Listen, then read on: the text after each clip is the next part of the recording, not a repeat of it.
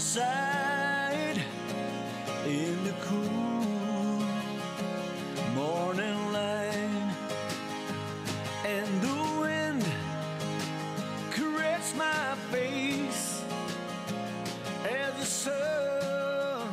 Now that is the awesome music of the two legends joining us in studio today. Alter, Irving, Cindy, Alter, and of course Stuart Irving.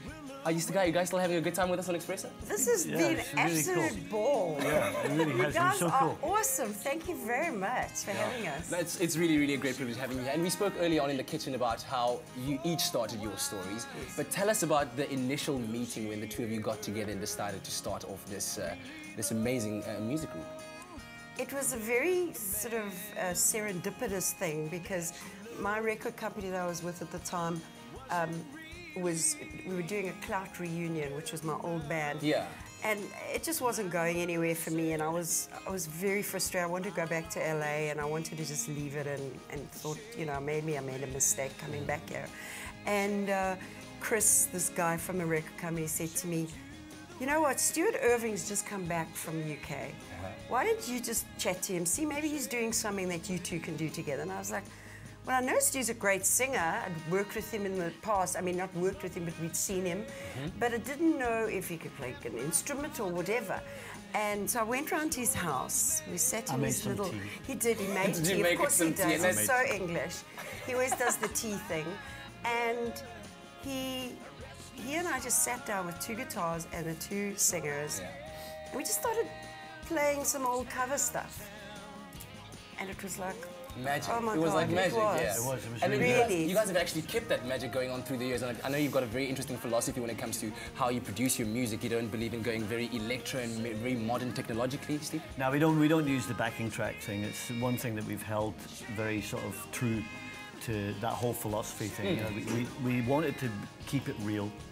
And sometimes that's worked against us as well, because some people say, oh, how does that work? You know, well, we want a boof, boof, boof kind of band. Yeah. And then that's not us, you know. And also when we record our album, we've kept it very organic. I mean, we've used all real instruments, you know. There hasn't been any electronic on it. But that's just our style. Yeah, true. You know, there's other people that are using that stuff and it works for them. Yeah.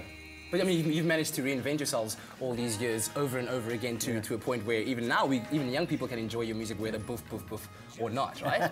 Yeah. I want to talk quickly, just interesting point, when you wrote your song, your first song at the age of 15, what did you write about? You know what, it was a funny thing, something about a mountain and an eagle's nest. I don't even remember.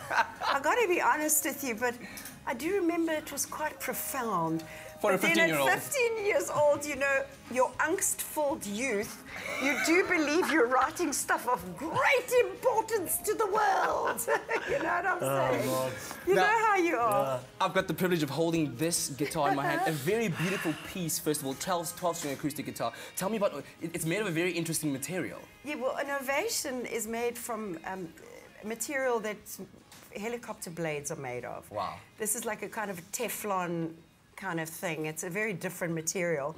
And that's why ovations have their certain sound. You know, they've got this big ball. And what's back. this? What's this at the back of the guitar? Well, it originally had the input there for the guitar lead. Yes. And I had a new pickup put on. Yes. So they put it mounted on top of the guitar, and they had to close it. So the guys that were making it just thought, oh, well, how can we close it nice? And they put a little boob on the end there. So is that what it actually is? Yes. Okay. It's a little booby. But let's talk about, I mean, you've had some struggles going through the years, not just musically, but personally as well. Yes. Your struggle with cancer and how you came through that. Tell me about that. That, you know, it's a huge wake-up call. It's like either you die or you wake up. You know, those are your choices. Yeah. And I chose to wake up and to just say, you know what, whatever I'm doing right now is not working for me.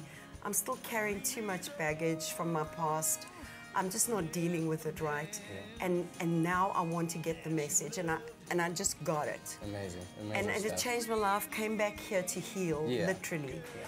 And that's where I met Stu. You know, we were meant to do this. We were definitely meant to do this. We are the most fabulous couple as a working couple, because we have no other interest in each other other than having an amazing friendship and working together. Speaking of which, we just bonded over a little song right now, hey? Yes, so we play it off for the people quickly. Yes, do it. Yeah. Jolene, Jolene, Jolene, Jolene, I'm begging you to please don't take my man. You go, baby. I want to strum it.